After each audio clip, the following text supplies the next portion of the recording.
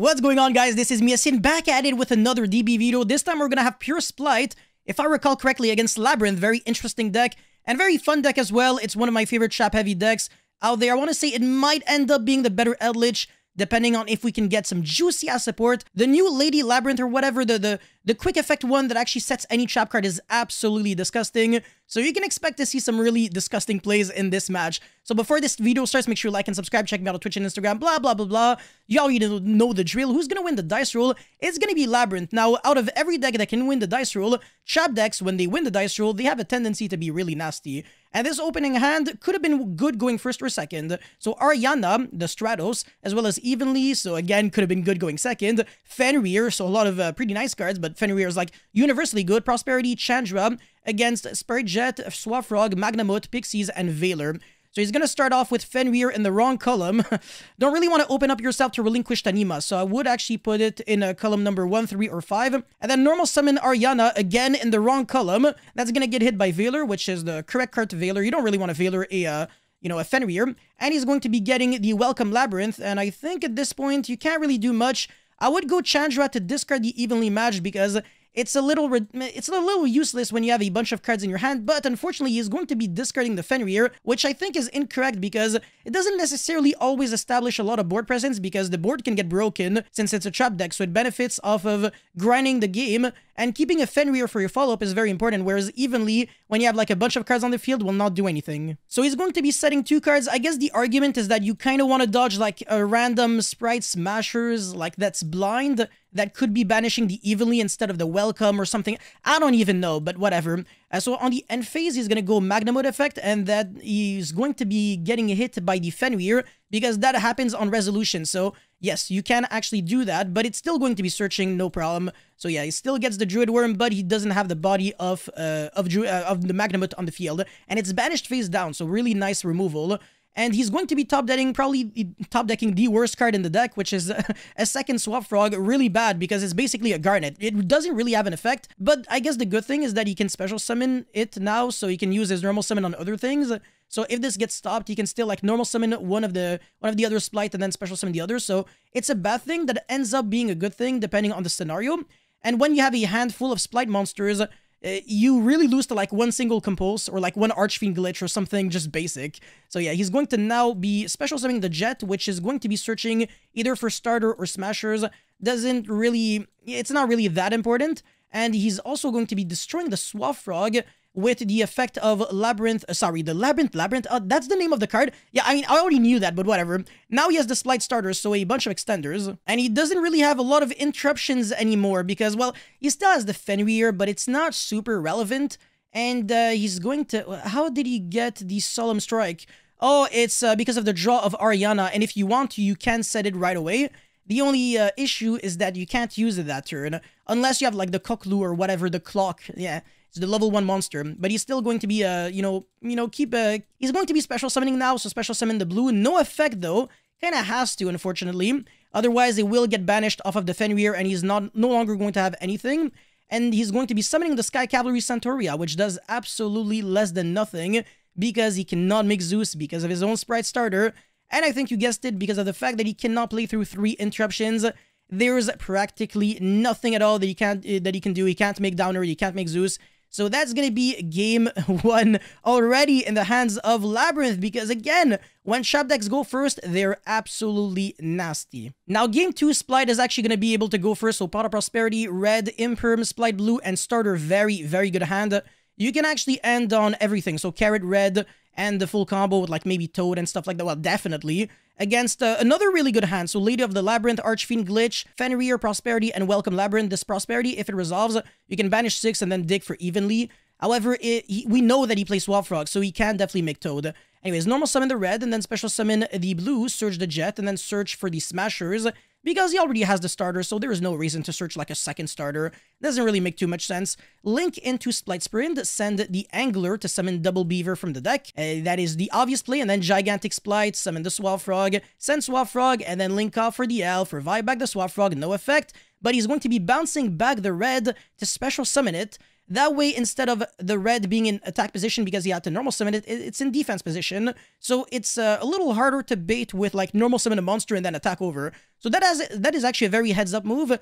Kudos to Pepe or whatever for this interesting play that a lot of people don't really think about. And now he's going to be making Toad, set 3 back row and pass turn there. I don't know if a starter on standby would make sense to like summon the carrot to like dodge stuff, because you already have the Toad to like negate whatever, like a Dark... No, sorry, not Dark Ruler, but like evenly.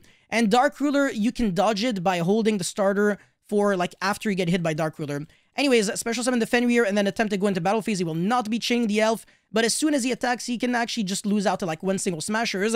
But it's still a 1 for 2 trade when you think about it, because with 1 single card, you made your opponent lose the smashers as well as the red, so you have 2 less cards to worry about. So that's still, even though it's not necessarily the best, trade, it's still not too bad. Now, Pot of Prosperity in main phase 2 is going to be activating its effect. He's going to be negating this. Now, negating and stealing a Prosperity is better than negating and stealing an Extravagance, because banishing random cards from your extra deck, not the best, but banishing cards that you will not need is pretty good. Now, he does have another Pot of Prosperity, so that that kind of sucks, but it is what it is.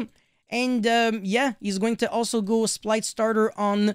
is that main phase 2? Yes, sir. Summon the carrot, and then use the effect of Elf, revive back. Doesn't really matter. You can't revive back like at the Toad because there's no monster on the opponent's board. Go for the blue, and that is going to be searching. I think I would have revived back the Jet to search starter. I think it's a little better. He's going to be searching the Jet now with the blue, and that's going to be end phase. So with 3 back row, 1 of them can be used, the 2 other not... I mean, he can't use the Archfiend Glitch right now. He can use the Welcome Labrynth, but it's most likely going to get negated.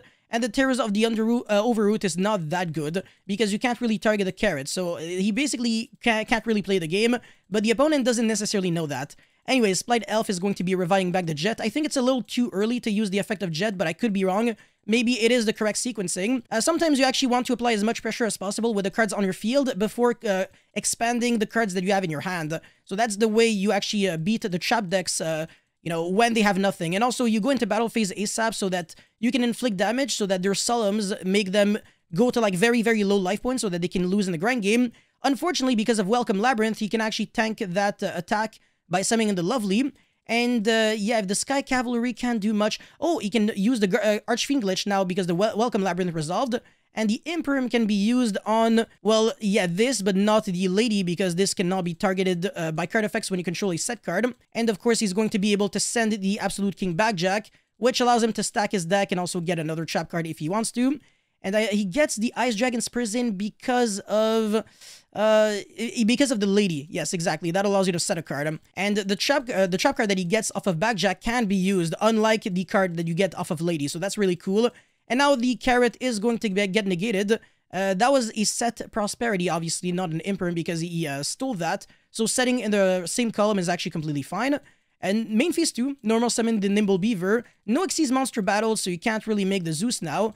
The Nimble Beaver can actually summon from the deck or graveyard. So if you're already done using the 2 beavers that you have, there's no reason to like summon back from the grave. Might as well like deck thin and remove that Angler, because it's not going to be a good top deck in the grind game.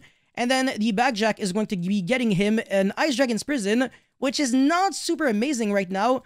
But, I mean, whatever. At least it kind of does something if he goes into like Gigantic. He can go Banish, and it's also pretty nice against Spright Elf. Anyways, Prosperity for 6, I believe. I think I would have used the Prosperity that I stole from my opponent, just so I have more cards in my hand to, like, terrorize my opponent. Make him think that I might have a little more. Yeah, oh my god, but that's a weird timing for the card, because now he only really loses 1 card, which is not that great, honestly. And yeah, now he can go for Gigantic Spright, summon a monster from the deck. I can't believe the Labrynth player, even going second, was able to do, like, all that, just because he didn't really negate the right card with the carrot, because otherwise they really could have, like, sealed the deal completely. Anyways, the Spright Elf is going to be reviving back the Swap Frog. It's funny because he actually could have revived back the Toad and then summon the Pixies, because you can also summon Pixies when you control a rank 2 monster. But I guess he really wants to make an Xyz monster. Oh, not even. He's going to make Masquerena. I still would have summoned back the Toad so I can recycle back a water monster for free. And yeah, set the Imperm and pass turn. That is very underwhelming. Very, very underwhelming. You can't do much here. And he top decks Compulse. Remember that. Now, he's going to get back the Ice Dragon's Prison with the effect of Lovely Labrynth. The Spright Elf is going to be reviving back something. No, not even. He's going to go into battle phase, well, at least attempt to. He's going to chain the Spright Elf, and there is one final card in the extra deck. Can you guess what it is? It's a really interesting card. It's Topologic Zeroboros, and he's going to be able to revive back the Angler, use the effect, banish every single card on the field. And now he sets one, passes turn. This is crazy. Nice extra deck, huh?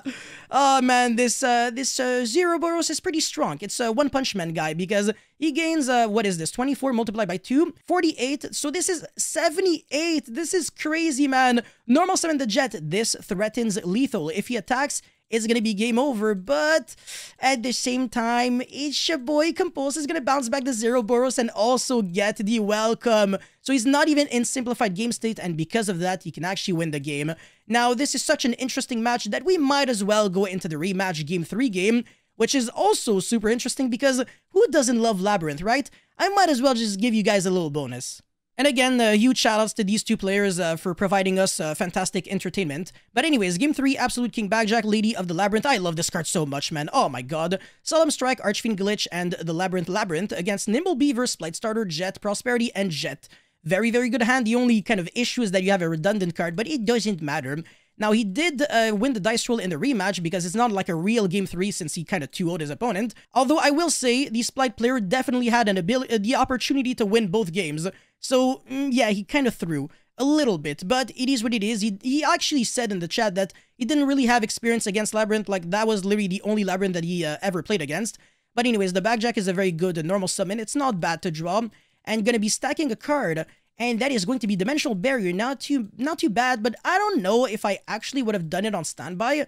I don't really see, like, the purpose. I would at least wait until my opponent summons, like, one monster, and then I would do it. Like, you summon the carrot, and now you know that every summon after that, you can't really respond anymore, so you have to use the D-Barrier right now. But he's not going to be doing that, so I don't really know what's up. I'm not sure if I really like this too much. But anyways, summon the Outer Beaver, and summon the Jet, which obviously can Surge the Smashers, going to try to break boards here, which is also very nice. But Blind Smashers is not the way to go. I would not go for Blind Smashers. I would actually keep it for, like, Floodgates, if that is actually a thing. Prosperity is going to be activating its ability now. Get Spright Starter, very nice card. Yo, this card, they always draw it, man. Either Spright Starter or Prosperity into it. But I never see Spright players with like 5 Spright monsters turn 1. Never, never, never. No, no, no, no, no. You stop the normal summon, they can always play. But yeah, Smashers is going to be banishing the Archfiend Glitch, and he kind of has to, you know, chain the D-Bearer because he knows that the D-Bearer is there. The Labrynth is going to be triggering its effect to summon the Lady, and he's going to actually consider, oh no, he's not going to do anything. Oh no, he's going to negate the field spell with the Beaver. It doesn't die though, it stays there because it didn't tribute a Link or a rank 2 monster. And the Lady of the Labrynth can actually still summon itself, so that was a huge waste of a carrot. I'm not really a big fan of that. Anyways, the starter is going to be summoning the blue, and the blue can search again. This is ridiculous, man. So many searches in one turn, Jesus. It would have been nice if Droll and Logbird was good against this deck, but it's kind of not because it can even search on draw phase. Like, are you kidding me? Now, again, summoning in column number 2, but it's not the end of the world because you know that this deck doesn't play Relinquished Anima anyways.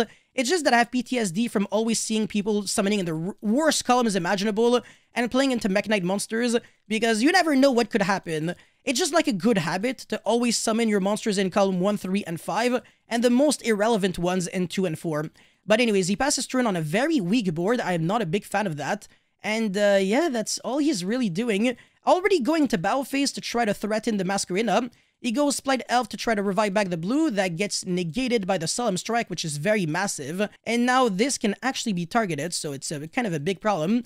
He's going to go into battle phase, jump over the Masquerena, not even going to be going to Unicorn.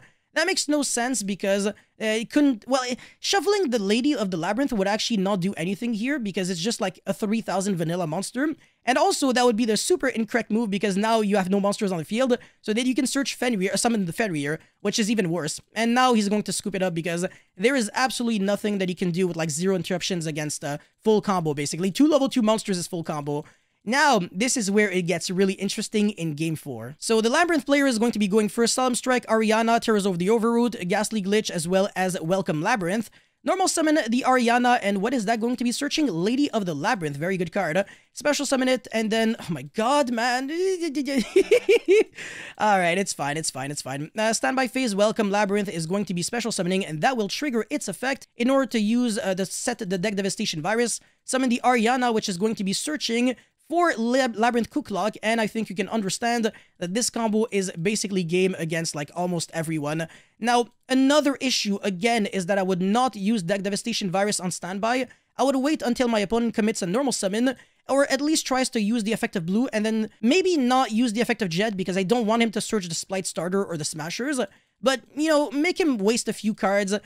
Either way, he now has hand knowledge, which is very important, because now you can time your interruptions perfectly, and that's all you really need to win a game. So I really like this combo of Ariana to search the Cooklock so that you can use the trap card that you set off of Lady right away. And that could also fetch you Eradicator, Epidemic Virus, or Full Force Virus, because it's a dark monster with gigantic stats. She has a big booty. Yeah, very, very strong, very thick. Alright, this is going to be getting probably the Cosmic Cyclone.